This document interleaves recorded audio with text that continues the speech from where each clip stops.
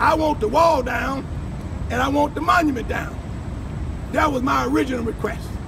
So this press conference today is saying that the mayor is playing politics with a certain population out there to bypass vetting, putting this wall up to the proper authorities that he said right here in July 1st article.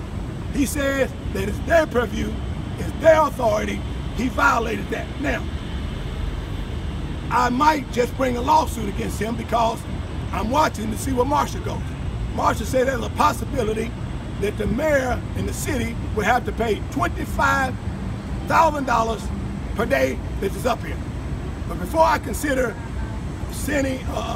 filing a lawsuit, I'm going to appeal to the park board, who are the rightful authorities of this, to get this wall down so that we won't face the possibility of $25,000 per day.